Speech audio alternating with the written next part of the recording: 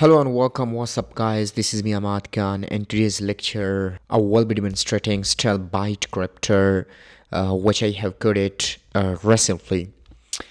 Well, to be honest with you, this is the upgraded version of Deep Shadow Crypter, which is being detected by most of the antivirus solution right now. Secondly, apart from that, I would like to inform you this crypter is still undergoing. I would like to integrate artificial intelligence so that the crypter becomes intelligence crypter.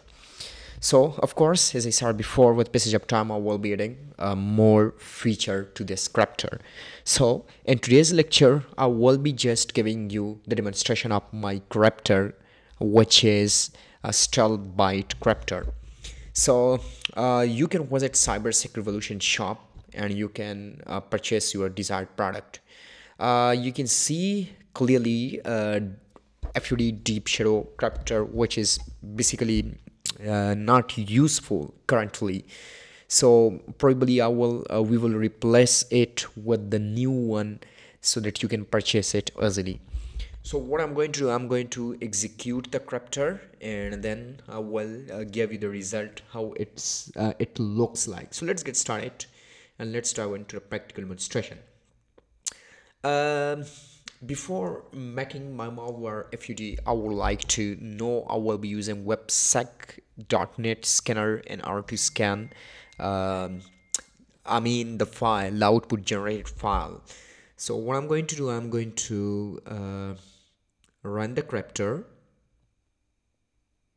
and you can see here this is stealth byte crypter. And then what I'm going to do, I'm going to generate the malware. So I will be using ngenerate just for the demonstration purpose. Before using ngenerate, what I'm going to do, I'm going to disable defender. The reason is that ngenerate is totally detectable. Probably defender will flag it. So what I'm going to do for now, I'm just going to disable defender. I think so it's already disabled. Yeah. Okay.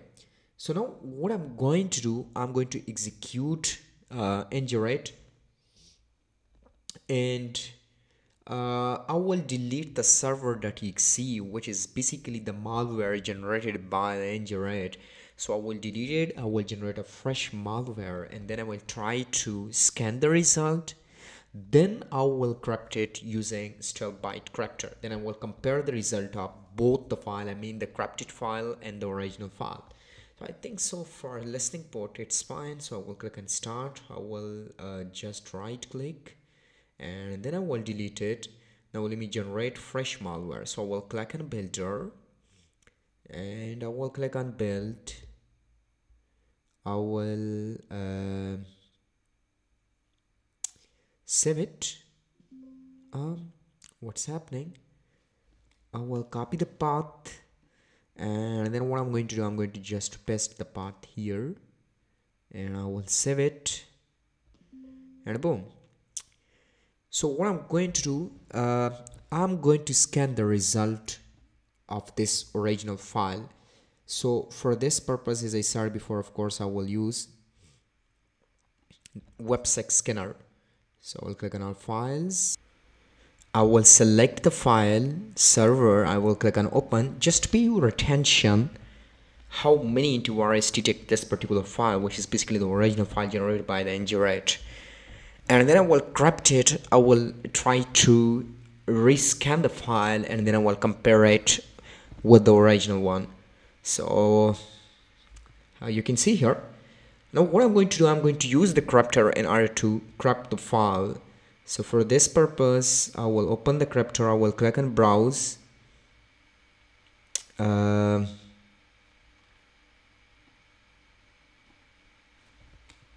will paste the location. I will select the file server.exe, and then I will click on browse in order to browse the stop file. So I will visit stop. I will select the stop. I will click on open, and then I will generate the encryption key, and then probably the icon. I will choose the icon. So let's see if I have the icon on the stop. Let me check it. I will use PDF icon. Let me click on build. All right, now it's done. So I just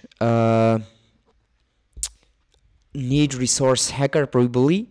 So what I did, I copied resource hacker from the REC folder and the prog, and then I paste here. Now the problem is fixed, and the malware has been successfully generated. While on the other hand, you can see the detection ratio. It's been detected by 17 into RS is almost, it's detectable. Most of the into RS, it's detectable. I mean, the original file is detectable. So now what I'm going to do, I'm going to scan the corrupted file. So I will just remove, I will just remove this, and I have to scan the new file, I mean the corrupted file. So the corrupted file I will find in REC folder, where is the corrupted file? Let me check it. See, alright, it's in generate folder. So now let me check. Boom, you can see here, this is the corrupted file. So I will rename it to like for example PDF underscore editor to make the name legitimate. So I will hit enter button, and now what I'm going to do, I'm going to click on browse file button, and I have to scan it. I will click on show all files, and then I will just browse PDF underscore editor. Now just pay your attention what's going on, what will happen. So I'm just waiting for this, and you can see here it will start the scanning process. You can see here the scanning process has been successfully initiated. So I'm just waiting for this. Once the file will scan, then I will compare the result, and then I will execute the corrupted file, and I have to show you if it's giving me the incoming connection, I mean back connection or not. And boom, you can see here for now it's been undetectable, I mean zero detection. I think so some antivirus failed to scan this file, and some you can see here this one failed, and it's still scanning. So I will just wait for this until all antivirus solution will scan it, I mean will check my file. So I'm just waiting for this. It's in pending, it's filled, I mean trained macro has been failed to scan this file. So virus fighter, just waiting for this. It's pending, I don't know why it's pending, but for now you can see here it's fully clean, I mean it's undetectable. Like Kaspersky, Microsoft Defender is bypassed, Nano Note 32 has been bypassed, and you can see here all these. So I think so it's okay since it's been in pending. So what I'm going to do, it's okay, you can see here the detection ratio is 0. So now what I'm going to do, I'm going to execute the file, I mean the corrupted file, and then I will show the result. But before this, what I'm going to do, first I'm going to scan this file with Defender. So I will click on scan with Microsoft Defender, and you can see here no current threat found. It means that Microsoft Defender is unable to scan this file. I mean it's able to scan the file, but it's been bypassed, it's unable to detect it. Yeah, so I will right click, I will click on open. Just pay your attention.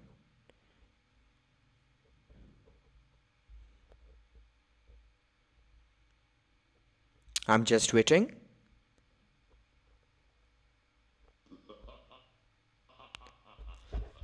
And now you can see I got the connection back, and probably now it's working. So if I right click, I can click on remote desktop, I can view the desktop, I can do probably anything, depends on my choice. So I hope it's clear to you, and the detection ratio is 0. So you can purchase it from Cybersec Revolution shop. We'll see you in the next lecture. thank you for paying your valuable attention to this particular topic and for your time.